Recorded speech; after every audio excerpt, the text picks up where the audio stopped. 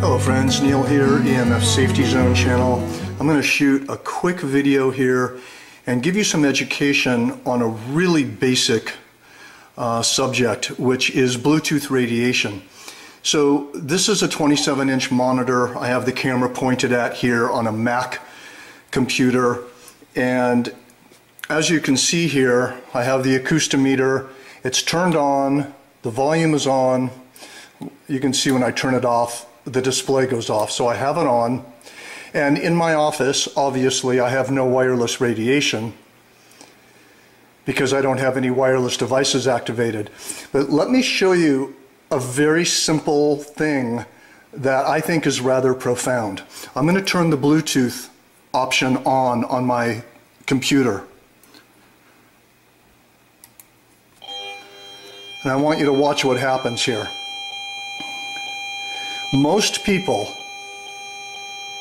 I'm going to turn the volume down. Most people are sitting in front of their computer, their laptop or their computer, with Bluetooth and Wi-Fi activated, not knowing that radiation, wireless radiation, microwave radiation, is shooting through their body the entire time.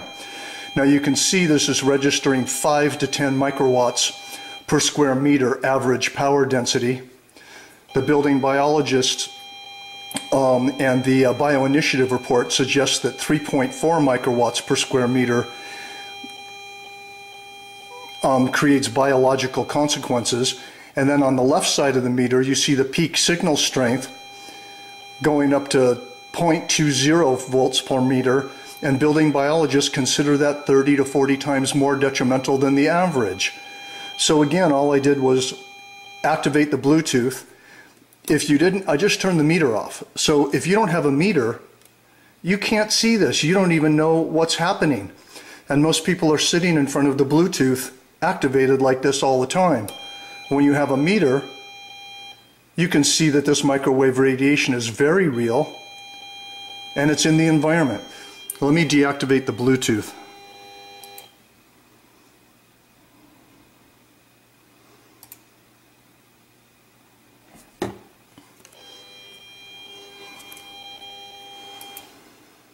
That's another thing that scares me a little bit about these computers, is I've just had to turn it off twice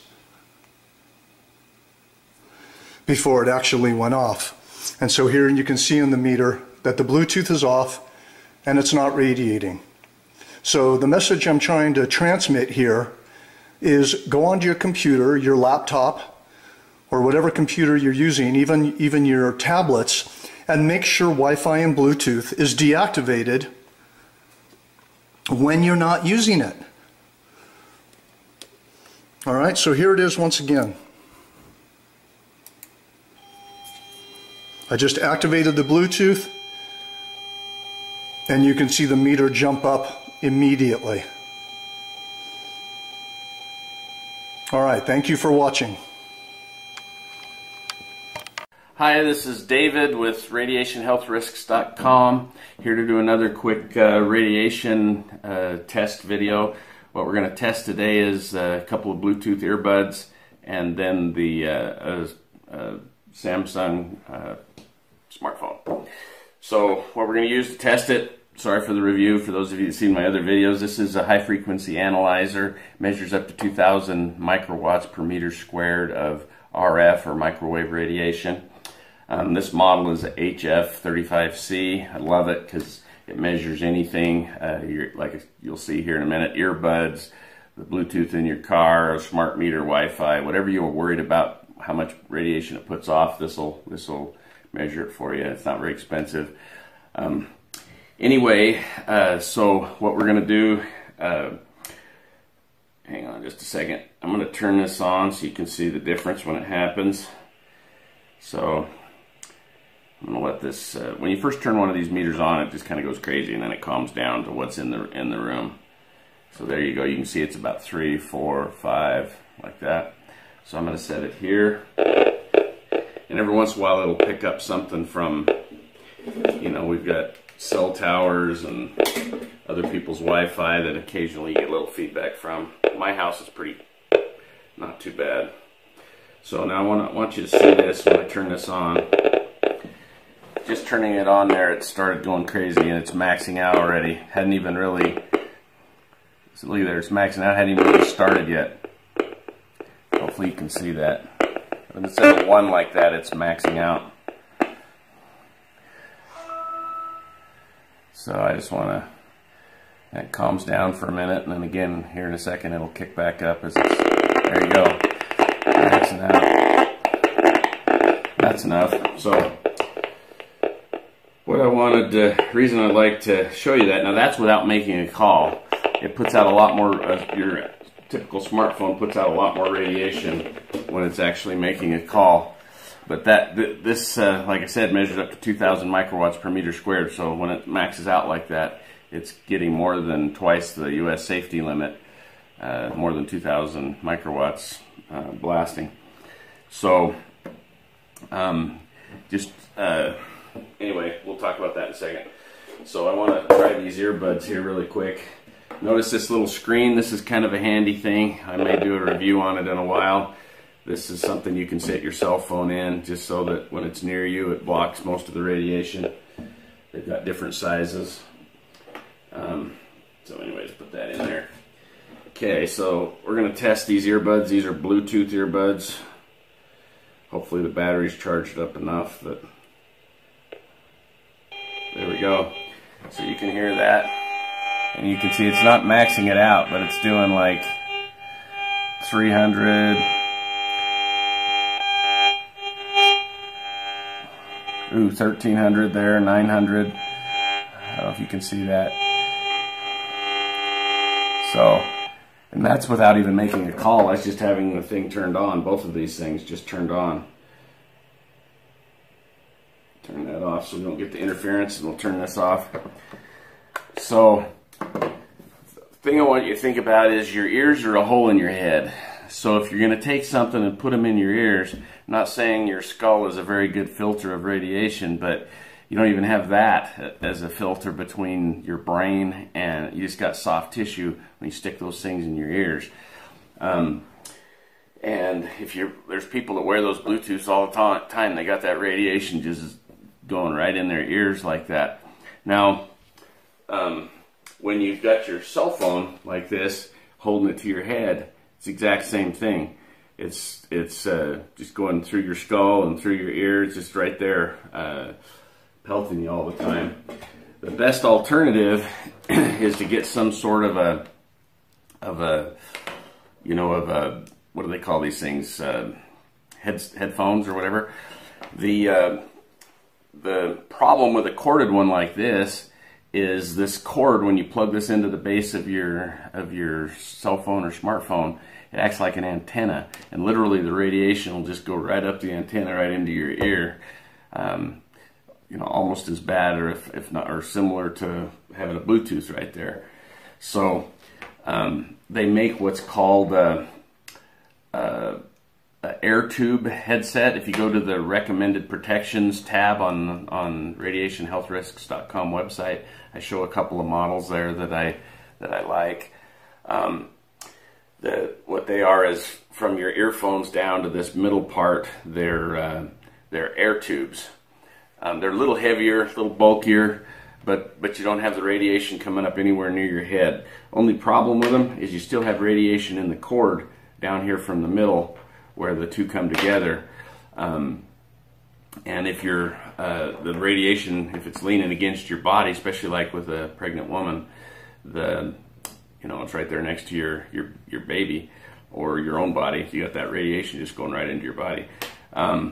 So whether you get an air tube, again, the air tube headsets are the best if you can deal with the weight, or one of these. But you need to get these things called ferrite beads that you can put on there. They open up and you can wrap it through and put it on the bottom of, like I did here, on the bottom of the cord. You really should have 2 of them. I've got some more ordered. I've given some of them away, so I've got to get another one. It's better to have a couple of them on here, and you just put them right above where it plugs into the phone, and that cuts out most of the radiation here. If you have a corded one, you'll still have a little bit of radiation making it to your ear, and they say no level of radiation is technically safe, but having a couple of these on there sure cuts down most of it. Or with the air tubes, you won't have any radiation making it to your head. You'll still have some going by your body. Again, even with an air tube, you're going to want a couple of ferrite beads down at the bottom. So that's my video, that's my advice, and I hope that's helpful to everybody, and I appreciate it, and thanks for watching the video, and we'll see you in the next video. Thanks.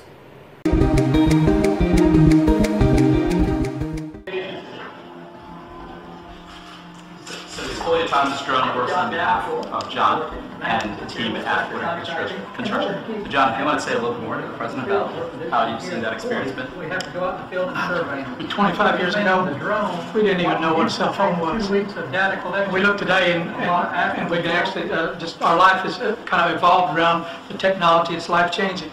This drone is life-changing. We're finding out daily, not in the quarry side of things, but in the construction side of things, and other uses. We've actually started 2 other businesses up off the same drone, just using it in a different way. So it's and yet right now drones are becoming very powerful too. I see where they're lifting people. I don't know about the level of safety there, but I see that. But also I guess they're going to be lifting very heavy material at some point. Yeah, there's an initiative with other companies underway to effectively have delivery being done by a drone. This drone in particular is about just being able to collect aerial intelligence in a sequence way, and being able to deliver that to the user in a way that they weren't able to accomplish before. So John's able to get that work done in literally minutes after the drone flies, versus usually it would take him days of just manual labor to be able to accomplish that same work. Fantastic job. thank you, sir. Thank you very much. Thank you. Thank you. Thank you. Pleasure. Randall? Yes, Mr. President, I'm going to tell you everything you need to know about 5G technology in about 2 minutes, okay? Guys like Jeff M. Mountain, Darius, and other things, drones, autonomous cars are going to require a whole different level of speed and wireless networks. If you come over here, this is a residential neighborhood. If you want to get the kind of speeds required today, these lights are fiber. We have to take fiber to every one of these houses to get that kind of bandwidth. What 5G does, says forget about all that fiber out here. Get fiber to the small cell, which Marcelo is going to show you here. This small cell will broadcast this kind of bandwidth to all these homes, okay? You no longer need to run fiber in here. So you can have speeds that are multiples of what the fastest cable technology can deliver today into the home with wireless technology. If you move into the city, what's happening? If you want to get that bandwidth in there, the same thing. Fiber run to every one of these buildings. It takes a long time digging up roads, bridges, and sidewalks and so forth. 5G says no longer. In fact, all you need are small cells inside the city, and we can light up these buildings here as well, right? And then as you move to Wi-Fi, we have Wi-Fi deployed in these buildings all over the place, so customers moving in and out of the Wi-Fi arrangement. You can see the old big cell technology sitting on top of buildings, broadcasting throughout the city. But down on the street level, the customer is being put on whatever network gives them the fastest speeds. This could be an autonomous car, it could be any number of things. And so as the car moves, it gets moved back and forth between the networks into another 5G deployment, and you're getting these kind of multiple gigabit speeds throughout cities without all the fiber having to be deployed into all these buildings. Really accelerates it, makes us get to the market much faster. So 5 years ago, 10 years ago, you couldn't have even imagined Wouldn't have this. thought about it. No, sir, we would not have. And this is 2018. We'll deploy this kind of configuration, and the companies in here are. And in 2020, it becomes mobile. And so this handset will be getting these speeds. So there has to be a tremendous construction saving too, ultimately. It's a huge construction saving. You don't have to deploy all this fiber. And you see this little cell site here. You're going from deploying these big cell sites and towers to deploying these all over cities. That's what Marcelo is going to show you, what this technology looks like now. So, Mr. President, if I can summarize 5G, is $275 billion of investment in the next 7 years, the creation of 3 million new jobs, and a contribution of $500 billion to the GDP of the United States. What is different between 4G and 5G? 4G, those were enormous towers that look quite ugly. We're going to move to deploy millions of this, hundreds of thousands, and then millions of small cells all over the United States. The problem that we have is it takes us 1 year to get a city to give us a permit, but it takes us 1 hour to install them. And unless we can install them real fast, we're going to lose that leadership that we have today. Those huge towers, all it is now is just a small cell. You put this on the utility poles, you put it in the cable strands, and that's all we need in order to enable. So when people ask about 5G, But they're mostly local permits you need? basically we run into trouble with cities, municipalities, counties. Each one has its own idea of how much they should charge, how long should it take. How much is a federal permit? How long does that take? Well, this mainly would go down to the cities. We're working quite well with the city to a problem with certain cities. There's some cities that takes 30 days, there's some cities that takes 2 years, so it's impossible to do it. So this is why we need to fix this. And that's what 5G, when everybody talks about 5G, We can do a recommendation to the cities all over the country to get it going and guarantee maybe they can move it faster. Because this is truly a great process, but why don't we do a very strong letter of recommendation so they can get it done much faster? We're doing that all over the country. You know what, shot clocks, the FCC at one time put in place to deploy these kind of cell sites, shot clocks. You had 180 days to get a permit done or getting a permit. Something similar is going to need to be done. But we're doing that with highways. It would take sometimes 15 to 20 years to get permits to build a small road or a highway. And we're going to bring it down, trying to bring it down to 1 year, maximum 1 year. And you have the same thing. This is much easier. So This is really much easier, believe me. the US is a leader in 4G. We launched 3G. And every country, China, Europe, is basically streamlining the process to get there So faster. this will be going into many other countries. By other companies, by you, by No, we only operate in the US, and our goal is to basically, we want the US to lead 5G because of the speed, because of the job creation. You will if you can get your permits. Absolutely. China has much less trouble getting permits. The central government. Hi, this is John in Los Angeles. It's October 22nd, 2017, about 10 o'clock in the morning, and I'm at a park in Dominguez, California here. That was a little religious ceremony they got going down there. So I'm looking around the park, and I'm looking at this. Look at this. This is a microwave cell tower, guys, right out in the open, where anybody can walk up to it. People are being hit by it that are playing in the park and all this stuff. And I'm gonna show you the signs here, wide open. Look at this. You can freeze frame the video if you want to read some of this. I won't stay on it too long, but just take a look at this. Look at this. Yeah, you really want to salute this. They're microwaving the piss out of us all, and they're disguising it as this. This is what they do. They put the flag on things so you trust it. Well, I don't trust it, all right? Put the flag on things so you trust it. Well, I don't trust it. Tour guide said that one of the reasons they wanted to build the data center in Utah was because of the patriotism of people from Utah. Yeah, that was one of my questions is, you know, why did you come here? And his response was, the electricity is cheap and the people are patriotic. And I read that as a code word, is that nobody's going to ask any questions. And, you know, that kind of sat with me uneasily, that in my opinion, patriotism is questioning your government consistently. The idea that we're just sheep out here and we're not going to care, I think is, you know, even though we're a very conservative state, I think a lot of people would bristle at that idea. Put the flag on things so you trust it. Well, I don't trust it. One of the most shocking things that I've found thus far in all the inspections that I've performed for people so far. And here we are on the roof of an architecture firm in this beautiful space that this person lives in. I'm going to show you the first thing right here. Stay back. Radio frequency energy may exceed exposure limits. This person just found out recently that they have cancer, and they've actually been helping their son for the last year or so, who's 25, who also has cancer. And I'm going to show you what is behind this building, and I'm really, really shocked. So here we go. Here's this door, and we're gonna just step in here very briefly because it's really intense in here. So this is cell phone towers. Look at that. It's unbelievable. And again, I'll show you the meter. Sitting here right outside these people's driveway. Now this is also extremely hard to believe. I've now driven down almost a full block, right next to the telephone pole, down a full block, and check this out. I'm going to show you the meter reading, and the meter is still up at 2 and 3 volts per meter in the red on the left-hand side at the peak, Benjamin Rivas has worked on cell phone towers for 14 years. Physically burned my hand. The burn is a work injury you can see. What you see here is what I would call an everyday crime. Other problems he said caused by the towers aren't as easy to spot. Depression, and I get headaches from time to time, and mood swings and stuff. Here's what I consider, in my personal opinion, another crime scene. And I don't think I'm being dramatic saying this. Here's the cell phone tower. I want you to notice where this is located.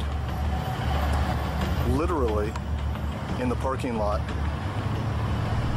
right next to these stores. There's human beings working in these stores and eating in these restaurants all day long, and there's a cell phone tower right there. That's hitting 1,000 microwatts per square meter, depending on the pulses that are coming off the tower. I'm across the street, as you can see. I wouldn't even want to guess what the radiation exposure is inside of those stores there.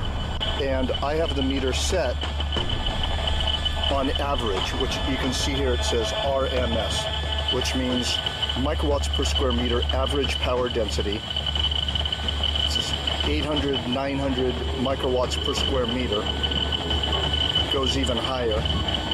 Once again, biological effects start at 3.4 to 6 microwatts per square meter average power density. 52-year-old Sanjay Kasliwal is counting the days now. Incurable brain cancer due to radiation from mobile phone towers in his neighborhood has reduced life to little more. His brother has been termed luckier, sent to the US for brain surgery, but both of them know hope fades. I have written to all possible government offices to find out what sort of control are they doing or what sort of an audit is being done, and it seems everything falls on deaf ears. Nobody is concerned. Experts say the area the two men live in faces radiation from mobile phone towers equivalent to living in a microwave oven 19 minutes a day.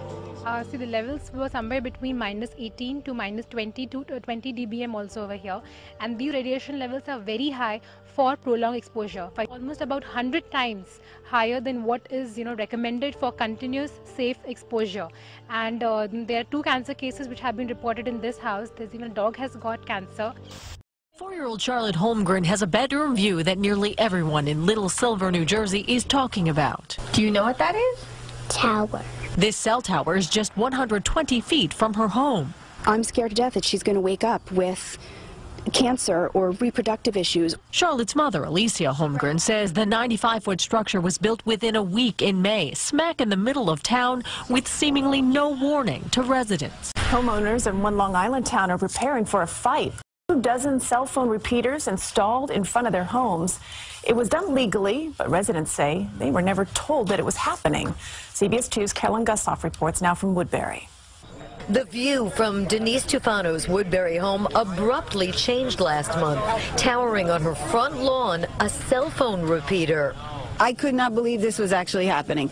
I said, how could the town permit this? How could they do this to us? She and Woodbury neighbors fuming over the placement of 22 cell repeaters for Verizon in front of homes on what's technically public property without notice or compensation. You couldn't give me $10 million for this, okay? There are potential health risks to these. They are aesthetically not pleasing. There's also the devaluation of our home properties. 5G technology promises faster service, but the jury is out on constant exposure to its radio frequency radiation.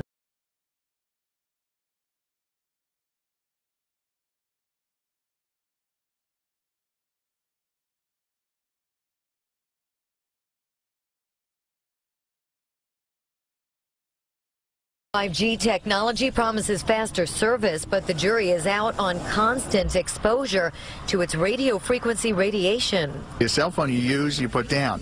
Microwave you use, you stop. This is constant bombardment, and we don't know what is the long-term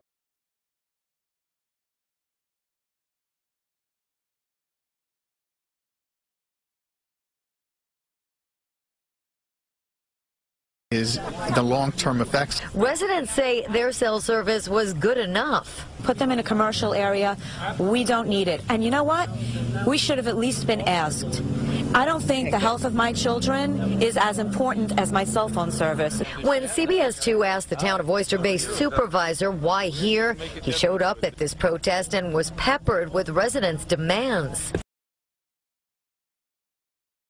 They have no place in front of homes in residential neighborhoods. Now, what about the ones that are already up? The ones that Excuse me. New to the Post, Joseph Saladino says the town's hands are tied by federal rules that cut local governments out.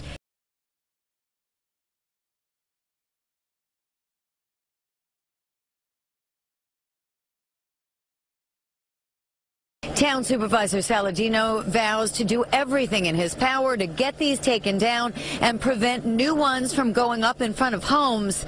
In his power, the operative words. In Woodbury, Long Island, Carolyn Gussoff, CBS 2 News. Verizon tells CBS 2 to keep up with the explosive growth. They need the antennas closer to where people are trying to connect so that they will get better coverage. They claim that the small cells have exposure levels similar to baby monitors and microwave ovens. California City is fighting back at a proposed law that is moving quickly through the legislature. They say it would allow phone companies to put up new antennas in your neighborhood, whether you like it or not. KPX5's Phil Matier in Walnut Creek. And Phil, today you heard some of the opposition in Sacramento, right? That's right, and a lot of it is based on what you see around us here in Walnut Creek. You're walking down the street in the downtown of your little town, and you maybe one day will look up at a street lamp like this, and sitting on top of it is something totally unexpected. A cell phone antenna. Here's the story. 5G wireless has the potential to be a game changer. But to pave the way for that game change, telecom companies need to put up between 30,000 and 50,000 of these small cell antennas, including several likely in your town over the next 5 years, but with only limited local say. Local neighborhoods would be seeing something the size of a refrigerator showing up on a street pole, and they could say nothing to stop it. A library, a school. On traffic signals, on light poles, this would give the companies free rein to install these small cells on any public infrastructure, and we would have no ability to say no. We're also talking about an industry that is a big player in California politics. In the 2016 election cycle, telecommunication companies contribute over $3 million to both California Democrats and Republicans that are now deciding on this bill, which, by the way, shot through committee on a 6-1 vote with 2 abstentions. It's going to be a tug of war, but it looks like they're going to win, so it's only a matter of time when we're going to be seeing these. By the way, you'll be able to check it all out on the internet because they're going to make that faster as well. In Walnut Creek, Phil Matier, KPIX5. Back to you guys. People living near St. Joseph's Church on Green Bay's south side are voicing their concerns, protesting this morning against a cell phone tower that will be built on church grounds.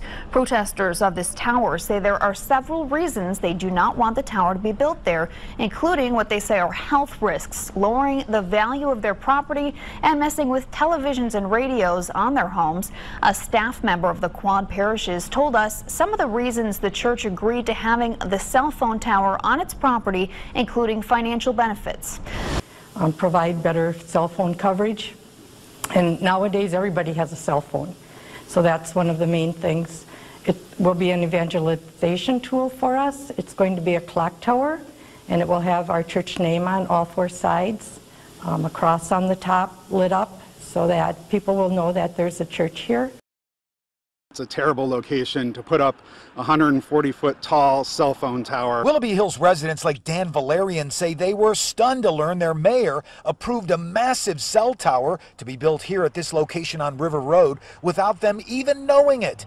A location residents say is all wrong. The beauty of the Chagrin Valley on one side, residential areas all around you, a historic cemetery, a historic building, and you're just going to wedge this thing right in the middle of all that? And some Willoughby Hills council members say the mayor broke the law by approving the project. And to find out that the mayor had signed it months before the first meeting was held, I think that's just wrong. And frankly, at our December meeting, we asked the mayor, not once but twice, did you sign any agreement with Verizon or the representatives? He said no both times. Did you sign this lease without consulting residents? Yes, I did. Did you sign this lease without consulting residents? Yes, I did. Mayor Robert Weger admitted he approved approved the project without talking to residents, but told me City Council was in on the deal. A deal that could have Willoughby Hills facing a lawsuit if it doesn't follow through. It's got to go through 2 readings at the Planning Commission, and that hasn't happened yet. Reporting here in Willoughby Hills, I'm News 5 investigator Joe Paganakis. Residents in one of El Paso's oldest neighborhoods are speaking out against a proposed cell phone tower. KFOX 14 News at 9's Megan Lopez attended a Sunset Heights community meeting tonight to find out why they're so opposed to it. She joins us live in the studio to explain why residents say they don't want the tower. Megan. Robert, people who live in the Sunset Heights Historic District say the 60-foot tall tower will be an eyesore. They say it doesn't belong in their community. The president of the Sunset Heights Neighborhood Improvement Association, Cito Negron, says the tower and the city is currently considering whether it wants to let Crown Castle build that tower for Verizon Wireless. These are some artistic renderings of what that tower could look like. Negron says that the company offered designs that would look like a Bhutanese structure to disguise the tower so it would resemble a UTEP design. But some of the residents I spoke with tonight say that's not enough. Now, they talked about disguising it to look like a UTEP tower, you know, but this is not UTEP. This is Sunset Heights. If they want to put that over there by UTEP, you know, that's their decision. It's not consistent with the integrity of the historic nature of the neighborhood. It might not be to the benefit of anybody but the cell carrier and the property owner. It's definitely not to the benefit of the neighborhood. Aside from being an eyesore, Negron tells me that the company has to get special permission to build that tower in that area because it's so close to some houses. Tonight, Sunset Heights residents met at Hal Marcus Gallery to discuss their options. Some have sent letters to the city's planning commission to ask for another area to be chosen for that tower. The city's planning commission is set to hear the cell phone tower proposal tomorrow afternoon. Reporting live, Megan Lopez, KFOX 14 News. Every new generation of wireless networks delivers faster speeds and more functionality to our smartphones. 1G brought us the very first cell phones, 2G let us text for the first time, 3G brought us online, and 4G delivered the speeds that we enjoy today. But as more users come online, 4G networks have just about reached the limit of what they're capable of at a time when users want even more data for their smartphones and devices. Now we're headed toward 5G, the next generation of wireless.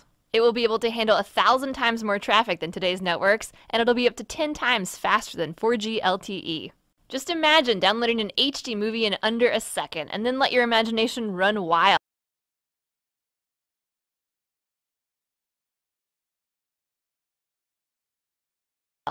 5G will be the foundation for virtual reality, autonomous driving, the Internet of Things, and stuff we can't even yet imagine.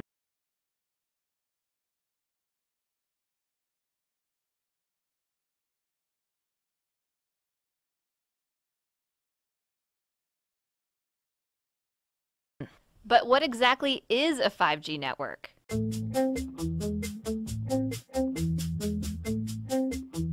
The truth is, experts can't tell us what 5G actually is because they don't even know yet.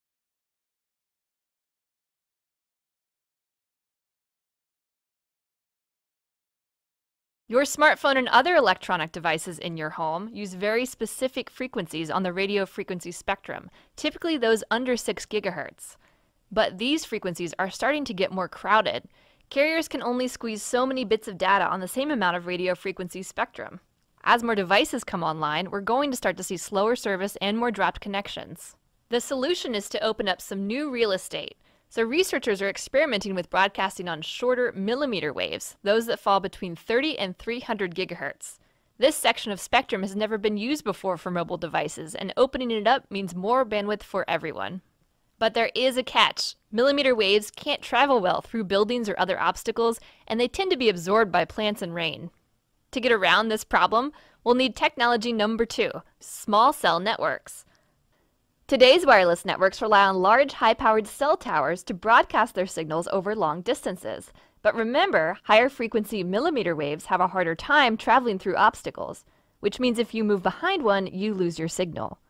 Small cell networks would solve that problem, using thousands of low-power mini base stations. These base stations would be much closer together than traditional towers, forming a sort of relay team to transmit signals around obstacles.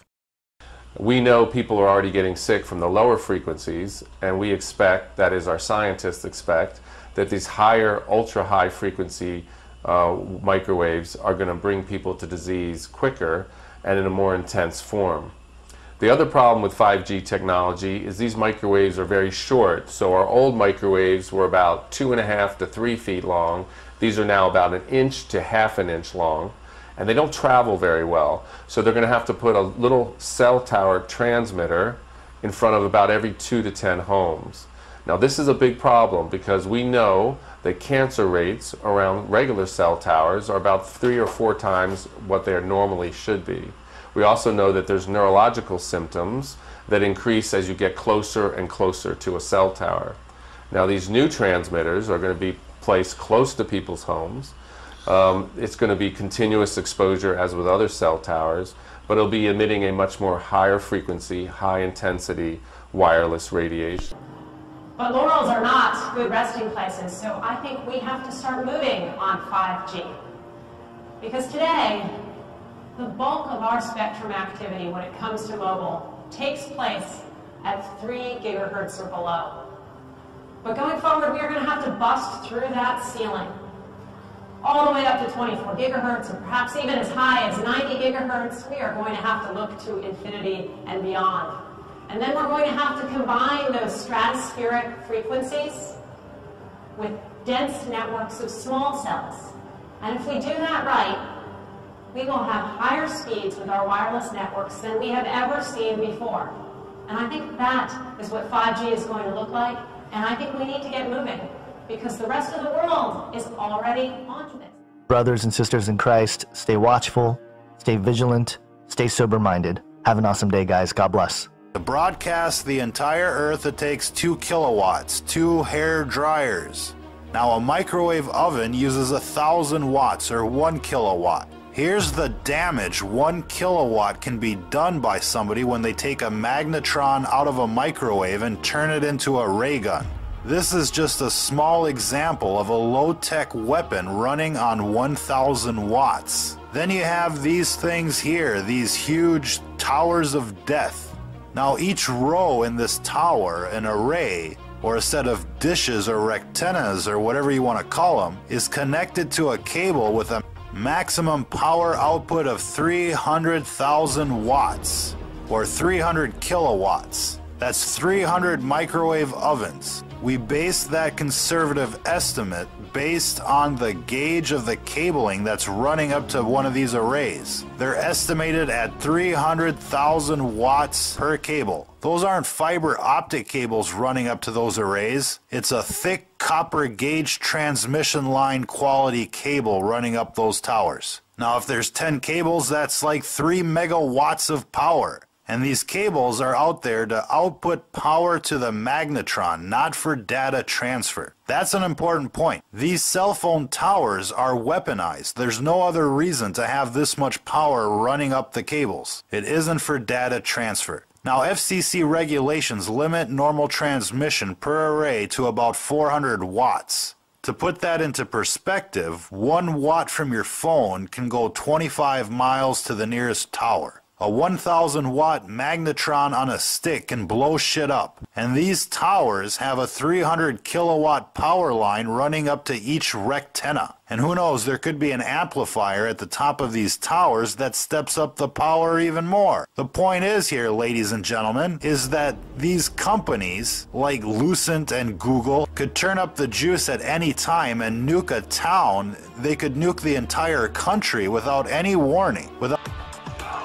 These service personnel, playing the role of an unruly mob at Georgia's Moody Air Force Base, are about to fall prey to an invisible ray. The hulking panel atop this Humvee is part of what the U.S. military calls the Active Denial System, or ADS. It's designed to incapacitate enemy combatants with an unnerving, non-lethal sensation of intense heat. Watch as the ray silently strikes and scatters the crowd. The active denial system has 3 great characteristics. First of all, it's safe. Second, it's effective. And third, it has a tremendous range compared to the other non-lethal weapons that today's warfighter has. This is the heart of this 100 kilowatt transmitter. This is the gyrotron. 200 kilowatts of electricity is fed in, and 100 kilowatts of radio frequency comes out. That millimeter wave energy comes out an aperture underneath the main reflector, hits the subreflector, which illuminates that main reflector, and sends a roughly antenna-sized beam downrange. Those holes that you see in the antenna are for the cameras and other visual equipment that the operator uses so that he knows exactly where that beam is going. It's operated by a joystick. The operator looks into the console, sees exactly what that antenna is aimed at, moves the joystick left, antenna slews to the left, same way to the right. Then when there's an individual who's identified as a troublemaker, he has a cursor. He can put that cursor on that individual, pull the trigger that's on the joystick, and the energy is sent downrange at the speed of light. The electromagnetic radiation released by the active denial system is similar to the microwaves in your microwave oven, in that it causes the water molecules in the target to become excited and heat up. But that's where the similarity ends. The ADS is designed to heat only the very surface of the skin. It does this by outputting only the carefully chosen radio wave frequency of 95 gigahertz. Even though it can easily penetrate clothing, the ADS generates a much shorter and safer wavelength of radio waves than those used in microwave ovens. The active denial system millimeter wave directed energy beam reaches 1/64th of an inch into human skin. So that is the outermost layer of the skin, roughly equivalent to about 3 sheets of notebook paper. It is essentially affecting the pain nerves in the outermost layer of the skin, heating them up and causing an immediate repel effect.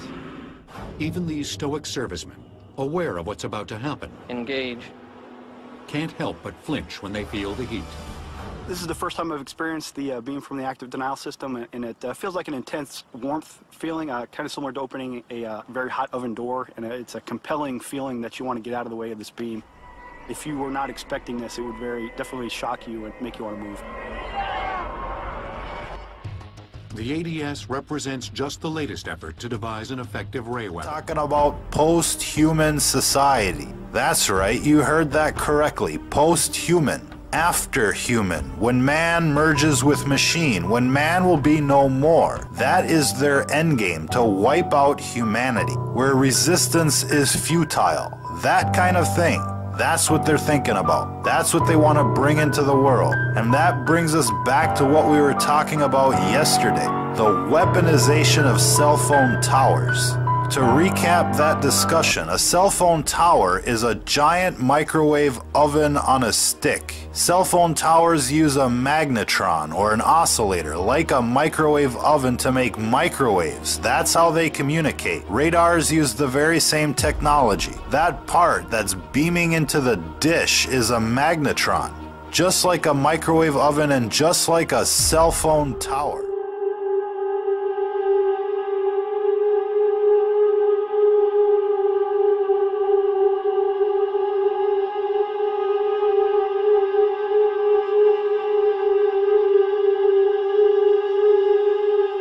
Cell phone service is still spotty. Companies like Verizon are using temporary microwave technology. Companies like Verizon are using temporary microwave technology to help people connect. It's kind of interesting when cell phone tower workers are telling you that they have headaches, that they have brain cancer, that they have all these health issues throughout the day, where they get these headaches or blurry vision. Why would so many of these guys have these seemingly often problems like this? You would think that if there was nothing really bad about cell phone towers, that obviously those who would work on these towers would be fine. But instead you hear something quite different. And with the readouts with this, 1,000 plus microwatts per square meter measured near one of these cell phone towers, when it only takes about 10 microwatts to even have any effect on you. So we're talking 100 times the threshold for where it actually can cause harm to a person. So it's very interesting, you know. Some people have mentioned that when they've lived near cell phone towers that they've had headaches and depression, and this is also something that these tower workers have mentioned as well, having even depression from doing this. So this also begs the question of whether or not these patents I've shown in a previous video really are something that is being used on some of these towers to where it can actually influence you. These frequencies that they use can cause certain types of emotions and certain types of feelings.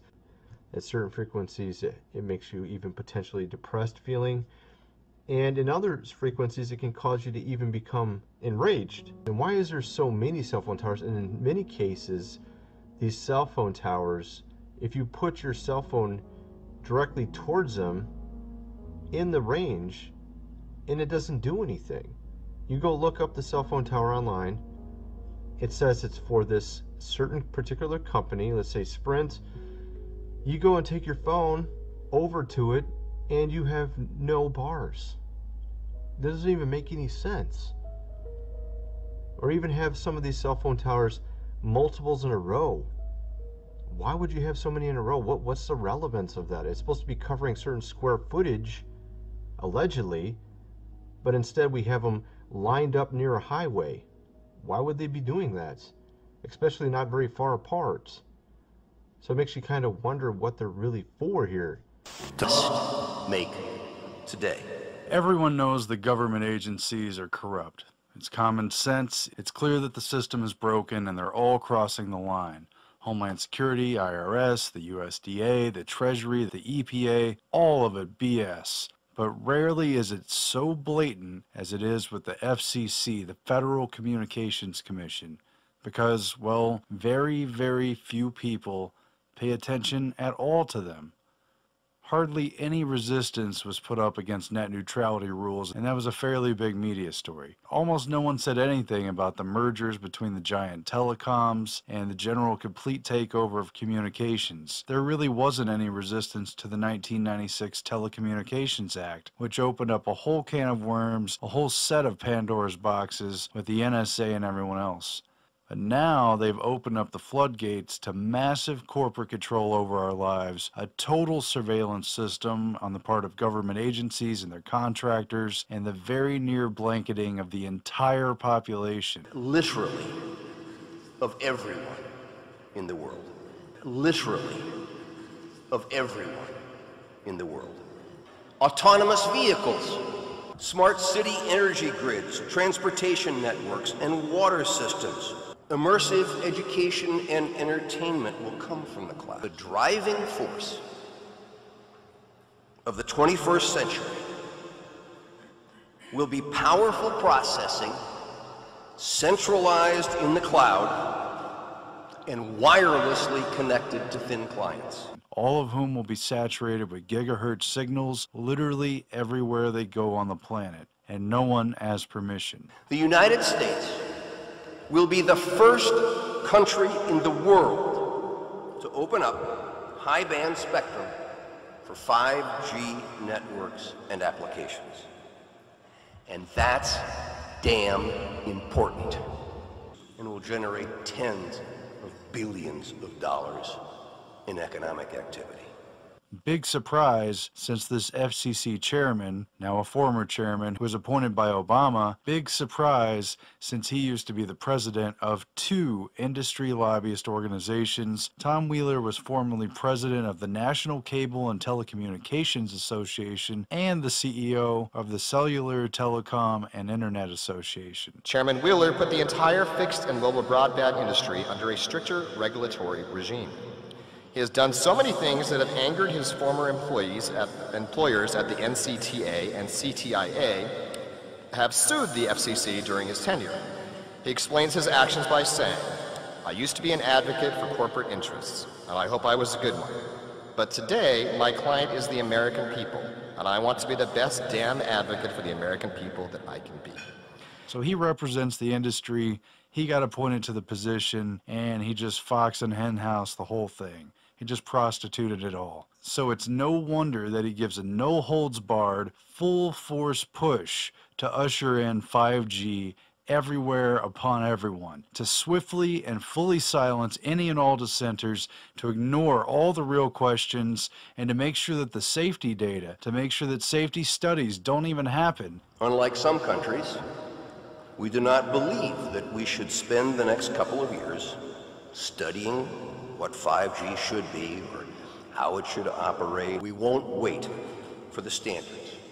Turning innovators loose is far preferable to expecting committees and regulators to define the future. And to make sure that questions about the biological effects of non-ionizing radiation are kept to an absolute minimum, off the table, out of the public eye, and nowhere near the FCC conversation. How many people have to die from brain cancer before the federal government puts warning labels on cell phones? It's time to tell the American public the truth. Wireless causes cancer and killing hundreds, and you don't care. You don't give a damn. Because they're going to rubber stamp this thing right through, no doubt about it. They already have. And what else would you expect from a lobbyist? The trade-off gives total power to these companies, to various government agencies, and to anyone in between who's interested in spying, hackers. It opens it up for everyone. And as technology races forward in what is already a world dominated by cell phones and people looking lost into little screens, it will now be completely saturated with high-speed connections. The next generation of wireless must be mobile fiber. 10 to 100 times faster than what we're used to today. We need to speed the deployment of 5G here on our shores. Yes, 5G will connect the Internet of Everything. If something can be connected, it will be connected in the 5G world. Of hundreds of billions of microchips connected in products from pill bottles to plant waterers, you can be sure of only one thing. The biggest Internet of Things application has yet Every to be single imagined. device and appliance in manufacture is being fitted with a two-way communication device, and it sends data back. Spying and surveillance is completely built in. It's a total default, and it's the given. Location tracking, health data, audio and visual recordings, text, and everything else is going to be continually collected. And Tom Wheeler of the FCC freely admits it. He thinks it's great because it's going to make everything faster, and it's going to make more money. We take our most significant step yet down the path to our 5G future. Others have covered it as well, but this is an issue that is not well known enough. 5G is a huge upgrade to the system. It is a complete overhaul compared with 3G and 4G. It's not only dramatically faster speeds, which is what they're going to play up to sell it to consumers and tell everyone what a great convenience and advancement that it is, but it is also a literal complete infrastructure overhaul. Now, to make this work, the 5G build-out is going to be very infrastructure intensive, requiring massive deployment of small cells. The big game changer is that 5G will use much higher frequency bands than previously thought viable for mobile broadband and other applications. Such millimeter wave signals have physical properties that are both a limitation and a strength. They tend to travel best in narrow and straight lines, and they do not go through physical objects as well. This means that very narrow signals in an urban environment tend to bounce around buildings and other obstacles, making it difficult to connect to a moving point. But brilliant engineers have developed new antennas that can aim and amplify signals, coupled with sophisticated processing that allows a moving device to pick up all of the signals that are bouncing around and create one coherent connection. They're going to put up boxes on telephone poles, or at least that's what the articles have said, and they're going to be on ground level sites and everywhere else, and it will completely replace the now obsolete cell towers that you've seen around and you've got used to seeing. Those are obsolete. These are coming in very quickly. The cell phone and wireless companies are spending billions of dollars. They're racing to complete installation of the system by 2020. and that's now only 3 years away. Verizon and AT&T tell us they'll begin deploying 5G trials in 2017. First commercial deployments they're talking about are expected in 2020. They're fueling money into cities and private owners where the towers will be installed. They're paying them off, and they're moving so fast that there's going to be very few places that are free at all anymore. I don't want to add paranoia, I don't want to make people fearful, but basically, where can you run from this? Once this system is fully launched and up, it's going to be just like the Terminator Genesis system. It's going to be the rise of AI, and it's going to be like there's no looking back. We must reject the notion that the 5G future will be the sole providence of urban areas. The 5G revolution will touch all corners of our country. We are the pioneers of a new spectrum frontier. No one gave permission for this because most people don't fully understand what's happening or why it matters. They're going to click on little agreements on their cell phone for the different sites they visit, and they're going to have no idea how much is going to be taken from that. But it's clear that this is not a good bargain, and people need to be warned. They should try to oppose this in their local cities and where they can, and try to challenge these companies, because they don't want to face resistance, and they don't want a population that knows about the dangers and the risks of this technology. But the capabilities of this technology are absolutely unfathomable. I can't cover it all in this video. Go look it up for yourself. Now, I'm not going to get into Dr. Rasa Day of UCLA right now, do a more in-depth video later on, or a lot of the other brain doctors and neurological researchers, but Rasa Day was working with the CIA and exchanging technology and study data with the Russians back in the 60s and 70s and even further back, and he figured out scientifically, demonstratively, how non-ionizing radiation at various specific frequencies from microwaves or from other signals, how they could alter human and animal behavior. For instance, a simple 10 hertz wave could put someone into a stupor within a couple of minutes. Using neuroelectric devices that they developed by the 70s, they could put individuals or entire towns to sleep on command. They can aggravate people, they can alter their sexual preferences, they could delete their memories, they could turn on desire, they could turn on repulsion, and they could otherwise hijack someone's spontaneous and natural behavior. They could literally hijack your nervous system and your brain. And that was 30 or 40 years ago. Now things are very advanced, they're very precise, and they're very far along. There's discussions now at the Davos World Economic Forum that have broached the topic of mind reading and literal mind control. And these devices, the capability to do it is built into everything, every handheld unit, every laptop, mobile device that everyone's carrying around. And once things are fast enough with 5G, all bets are off. The constant ubiquitous connection with these next generation 5G towers, I mean, what else can you say? You either see it or you don't. Research undertaken in Denmark has shown that plants placed too close to Wi-Fi routers have trouble growing. The experiment was performed by a group of 9th graders after their proposal to monitor the effects of sleeping by a cell phone was rejected due to the lack of sufficient resources. Undaunted, they switched their focus to the more attainable goal of assessing the impact that router radiation from Wi-Fi had on plants. The group planted 12 containers of garden cress seeds and placed half in a room near 2 Wi-Fi devices and the other half in a separate room with no such gadgets. For 12 days, they monitored the progress of the seeds by photographing, weighing, and measuring them. By the end of the test duration, the results were clear. The seeds that were placed near the router had died or not grown as usual, while the others had begun to flourish. The teacher who oversaw the experiment assured critics that the 2 specimens were watered and cared for in the same manner. Their discovery has gotten the attention of a professor at the Karolinska Institute, who plans to carry out a similar test, but in a more controlled environment. You may sign up to speak. You may please leave. Please leave the room. Thank you. Please leave. Shame on you. Tempers seemed to flare at the county school board meeting.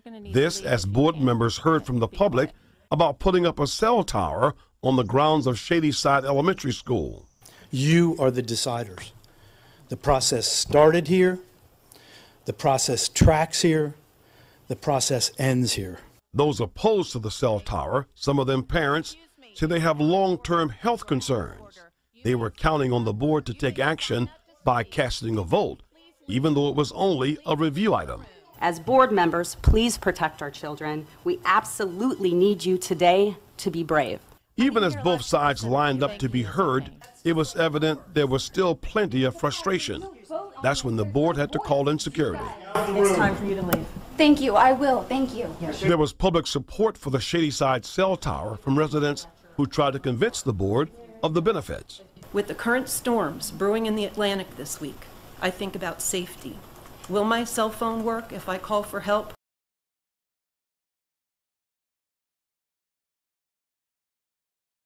I think about safety. Will my cell phone work if I call for help or try to let my family know that I'm okay?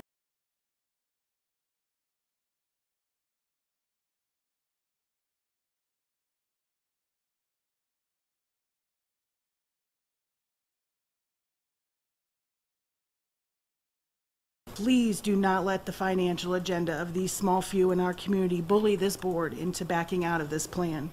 One board member called for a vote on the issue, even though he realized the item was only up for review.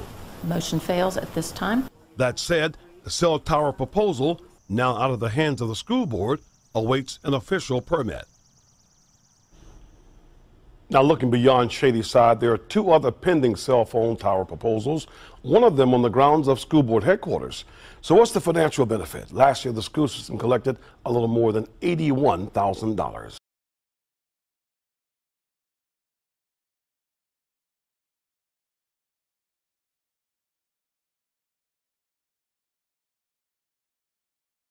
Live in the studio, Tim Tootin, WBAL, TV 11 News. Of all the places in Shadyside, why are you trying to put a cell phone tower in my kid's playground? There's like 1,000 other places you can put a cell phone tower. This is ground zero for the best possible opportunity to create. I understand, but the point I'm making is this. You're asking why I can't go somewhere else, right? You're asking why can't I go like a mile away or 2 miles away? The answer is this is the best place to fill the hole in the network.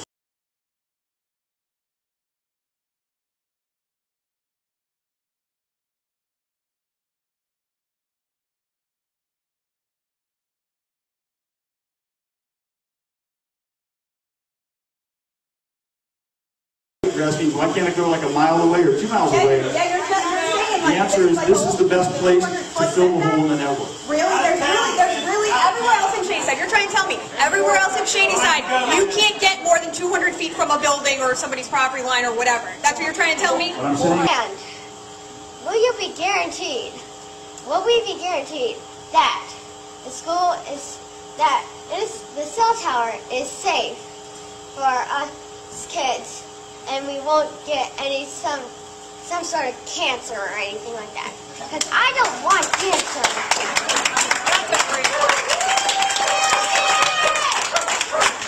Can I ask what grade you're in?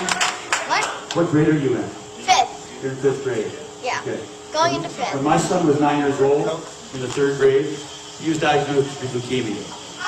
He went to a school where there was a cell tower within 300 or 400 feet from his elementary school, at Forest Hill Elementary School in Fairfax County. So if there's anyone who can understand your concern, it's me. Because I'm a parent of a child who had cancer and survived cancer. And I can tell you that there is no credible evidence to demonstrate that my son got cancer from that cell tower.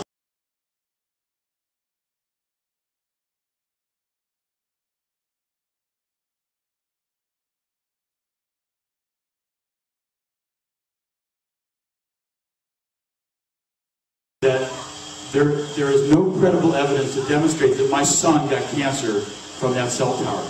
Because the reality is that there's no evidence to show that that was harm. And I wouldn't be the business that would cause harm.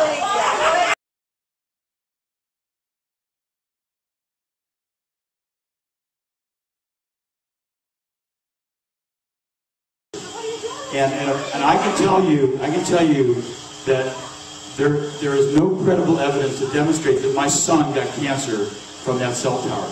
Because the reality is that there's no evidence to show that that was harm. And I wouldn't be the business that would cause harm.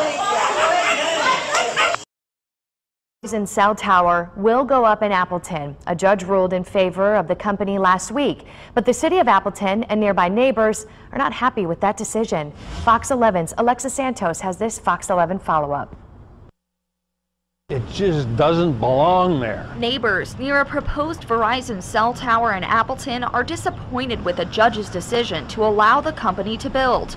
At the end of the day, nobody should be allowed to build a cell tower that close to a residential area. The city of Appleton tried to stop it. The Common Council denied the permit for constructing the tower because of concerns from neighbors about safety and loss of property values. They came forward and they really laid out their case. It was a pretty powerful case.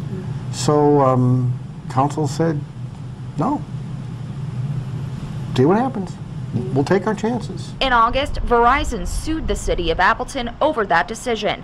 Outagamie County Judge Nancy Krieger ruled in favor of Verizon's claim that Appleton didn't provide enough evidence to support that permit denial, and those grounds are not valid for denying a permit. We're definitely pleased with the outcome, and for us it really comes down to public safety. And for us it really comes down to public safety.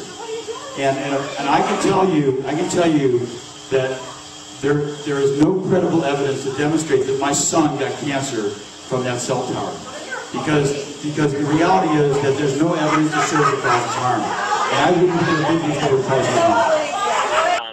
And for us it really comes down to public safety. Verizon says it wanted to fill in gaps in coverage in the Appleton area and also make sure people could use their phones in case of an emergency. I think about safety. Will my cell phone work if I call for help or try to let my family know that I'm okay? My name is Chuck Groddens with Computer Care Clinic. One of the most frequent questions we get here in our service is, how can I resolve my Wi-Fi troubleshooting problems? People lose signal or a device stops connecting. So I decided in order to answer that question with any authority, I needed to look a little bit further into this whole Wi-Fi thing. What is it? How does it work? What type of signals are being broadcast? Are they directional? How much power do you need? And then I thought about it as I was doing this research. Well, what are the effects of these things, these Wi-Fi transmitters? What type of radio frequencies do they use?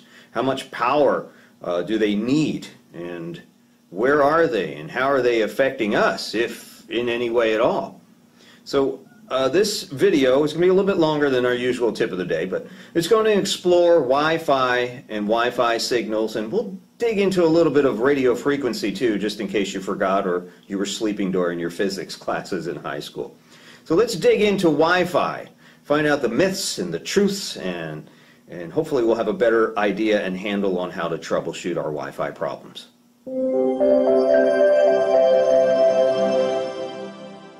Let's first look at an oversimplified view of the electromagnetic field, or EMF radiation spectrum. EMF radiation can be classified from very low frequency, which has a long wavelength, to very high frequency, which has a short wavelength. The sound waves humans can hear are a form of very low frequency EMF radiation, with one single electromagnetic wave cycle, or wavelength, longer than a football field. On the high frequency end, you can find things like X-rays and gamma rays with a wavelength smaller than an atom. Radio waves and microwaves are forms of electromagnetic energy that are collectively described by the term radio frequency, or RF. RF emissions are discussed in terms of energy, radiation, or fields. Radiation is defined as energy traveling through the air in the form of waves or particles. Electromagnetic radiation can be described as waves of electric and magnetic energy moving together or radiating through space. These radiation waves are generated by the movement of electrical charges through a conductive metal object, like an antenna. For example, the movement of energy in a radio or television or cellular base station antenna generates electromagnetic waves that radiate away from the antenna and are eventually intercepted by a receiving antenna, such as your rooftop TV antenna, a car radio antenna, or an antenna integrated into a handheld device, such as a cellular telephone. Frequency is the number of electromagnetic waves passing any given point in 1 second. For example, a typical radio wave transmitted by your favorite FM radio station has a wavelength of about 10 feet or 3 meters in a frequency of about 100 million cycles or waves per second, known as 100 megahertz. So your favorite FM radio station sends about 100 million 10-foot-long RF electromagnetic waves into the air every second. That's a lot of waves. Telecommunication services cannot exist without EMF.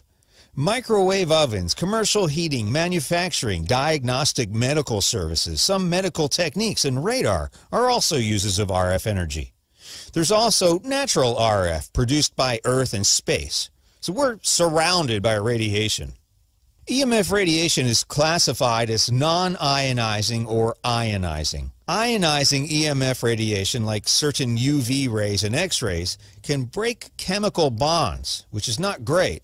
That means they can cause cell damage in living things, which is obviously bad for us. RF radiation, as found in radio, TV, cell phone, and Wi-Fi transmissions, is considered non-ionizing. Some sort of EMF radiation is emitted by all technical equipment or devices that produce electromagnetic fields. It's basically anything that gets plugged in or runs on a battery. Power lines, radar systems, communication towers, cell phones, cordless phones, Wi-Fi routers, iPads, TVs, computers, gaming consoles. They all produce some sort of EMF radiation. Well, here's where it gets interesting. All EMF radiation has an effect on the human body. But the question is whether it's a negligible effect or a negative effect, and to what degree. Microwaves are a specific category of radio waves. They can be defined as radio frequency radiation with frequencies from several hundred megahertz to several gigahertz, or thousands of megahertz. One of the most familiar and widespread uses of microwave energy is found in household microwave ovens, which operate at a frequency of about 2,450 megahertz, or 2.45 gigahertz. Sound familiar? That's right. Almost the same frequency your microwave oven uses to heat your food is also used for most cordless phones and Wi-Fi routers. Technically, Wi-Fi channels typically range from 2.412 gigahertz to about 2.472 gigahertz, right in that spectrum. So you might think, aha, that's where my Wi-Fi interference is coming from, my microwave oven. But not so fast. Most microwave ovens are well shielded and will not emit enough radiation to interfere with wireless communications even when they're on. If your microwave is, say, very old or was dropped or damaged in a move, it might have a damaged shield. To be safe, it's probably a good idea to replace it.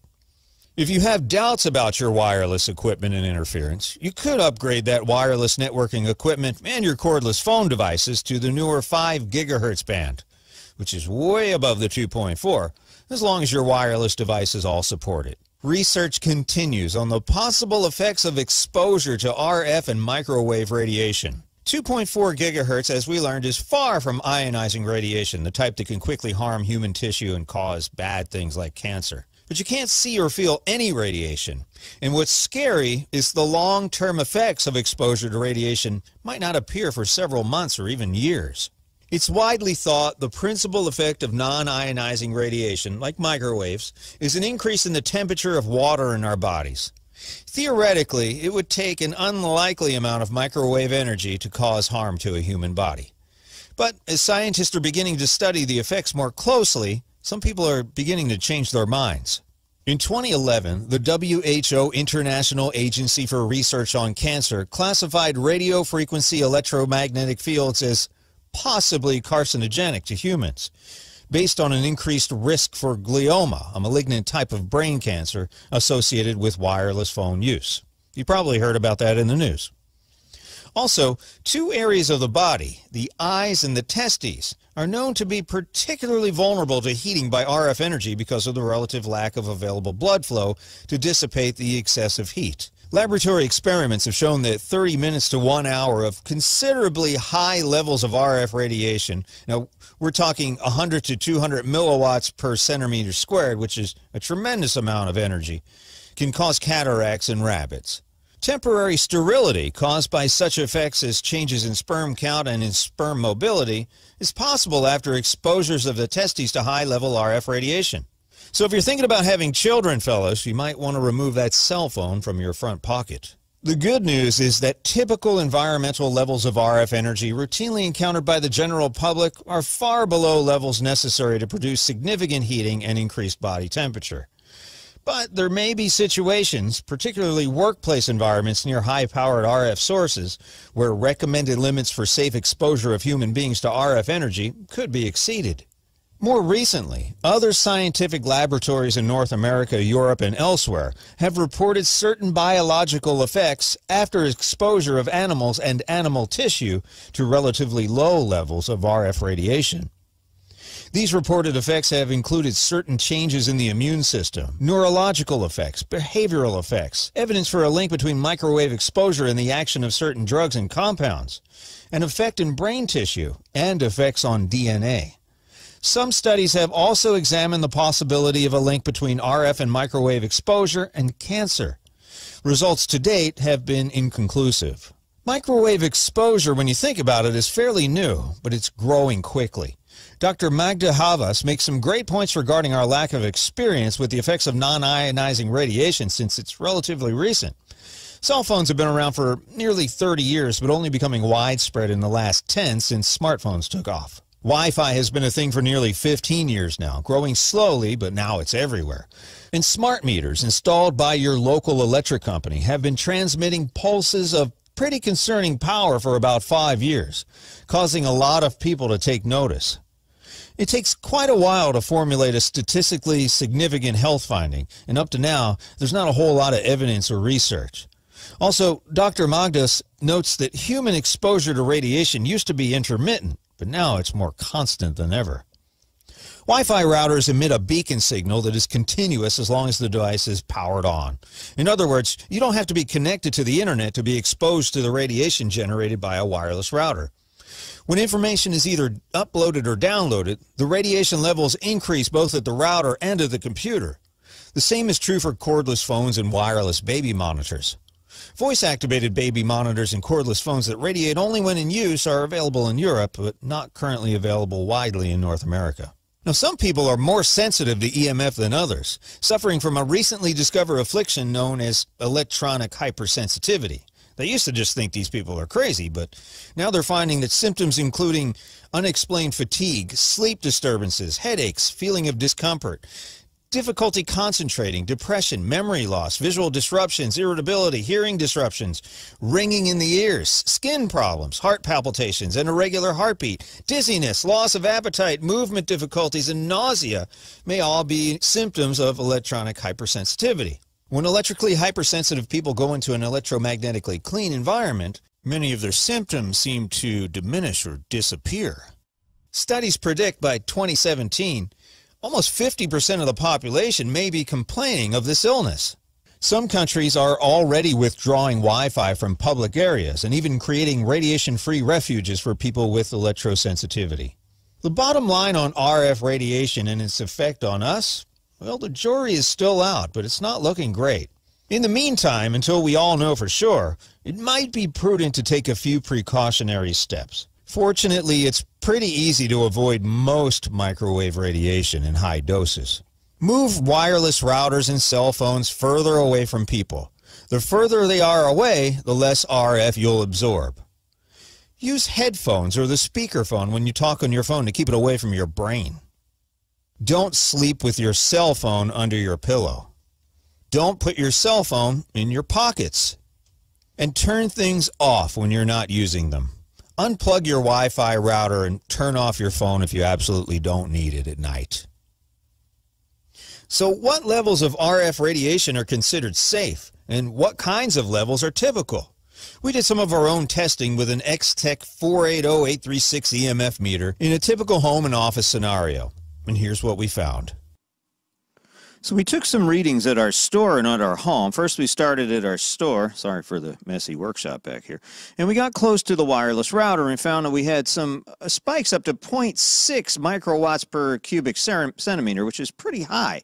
So The question is, we still don't know what this stuff is doing to us, but there's some pretty cool charts at bioinitiative.org citing scientific studies that have already happened, and they have lots of easy-to-read, colorful charts with the potential effects of electromagnetic radiation in the human body.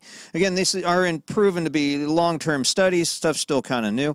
This is interesting, too. If you look at these smart meters that everybody's fussing about, I didn't think it was such a big deal until I took the readings myself, and looking at a peak of 37.28. And that's pretty heavy. I mean, that's a lot of power. Now, it's pulsed energy. It's not constant. But this might be hitting you in your bedroom or your place of work, depending on the location of this thing. And, of course, I'm right on top of it here. But if you look at it, you get immune system effects at that type of radiation. So you need to be concerned, if nothing else. We don't know if it's causing any cancer or immune system effects with a pulsed rate like that. Your body does a really good job of healing itself. Also, the microwave ovens, if you get really close, nobody would do this, would stand in front of a microwave oven, but there's considerable amount of energy coming out of a microwave oven. And you're looking at some of the effects that could here, including altered cell membranes. Of course, you wouldn't stand in front of a microwave oven. Most people have more sense than that. Although there is shielding inside, if you get right up on it, there are still some waves, microwaves, that do escape that shielding. So you want to make sure you're backed out. And you see if I pull away and even leave the room, it gets back to more of a background radiation. Again, this is in our store. We've got Wi-Fi waves and microwaves flying all over the place in here. Now, this is just my laptop, and you can see as it's sending and receiving information, it's jacked up to about 0.2, 0.3, and you can see that there are some possible neurological effects, and that's constant. That's what we're probably doing sitting at our desks every day or at home, and even having these laptops on our laps. For the gentlemen especially, it could affect sterility. So if you're having a problem having kids, you might want to double check your electronic devices. Now, my wife was on a phone call, and look at this, spiking at 7 microwatts per cubic centimeter. And that's huge. I mean, it doesn't do it all the time. We have a pretty crappy signal. We have Verizon in our house, and unfortunately, we're a little far off the beaten path. So I understand the further away, the more energy your phone has to use to acquire that signal. As I pull this away from her cell phone while she's on an active call, and this doesn't happen all the time, just when you're on a telephone call, and it's a little less for Wi-Fi, you can see that it gets kind of jacked up periodically. Not all the time, but I mean, these are significant numbers here, this 3 and 4, and you can see on the chart here what this does, even up to 7, and again, this is more constant than the pulsed energy we're looking at. So if you spend a lot of time on the phone, you might have some questions about what is this stuff doing. It's a relatively new phenomenon, only the last decade or so, so we don't have a whole lot of information. We are the guinea pigs, my friends, so take some precautions and just be careful. It's better to be safe than be sorry. My name is Chuck Fresh. Please like and subscribe and tell your friends about this video too. Hey, we might all learn something if we put our heads together, and put your findings in the comments below, please. We'd like to know what you're experiencing with microwave and RF frequency radiation. Thanks again for watching.